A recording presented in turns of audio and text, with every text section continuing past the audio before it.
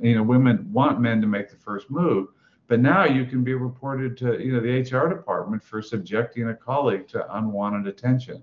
So, this myth of misogyny, this attempt to portray men as oppressing women and women as victims, it creates jobs for the HR people and the diversity industry, but it really is poisoning relations between the sexes. And it's demoralizing and demeaning both sexes. I mean, you're penalizing hardworking men who don't get, adequately rewarded for their achievements. They don't get the promotions, the awards, and you're telling women, you're discouraging women by telling them, oh, you're going to face so much discrimination, and basically encouraging them to wallow in this imagined victimhood. So, it's enormously costly to both sexes.